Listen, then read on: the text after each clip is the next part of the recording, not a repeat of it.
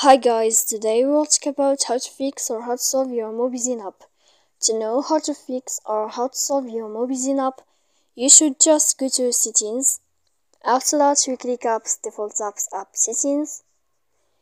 Here in this list, you will enter to the window of Mobizen app and you click. Then this page of app info, you click on first stop and you click OK. Here you will enter to the window of storage. After that, we click clear cache. Don't click clear data because that can cause you errors in your app. And in the end, you can turn off your Wi-Fi.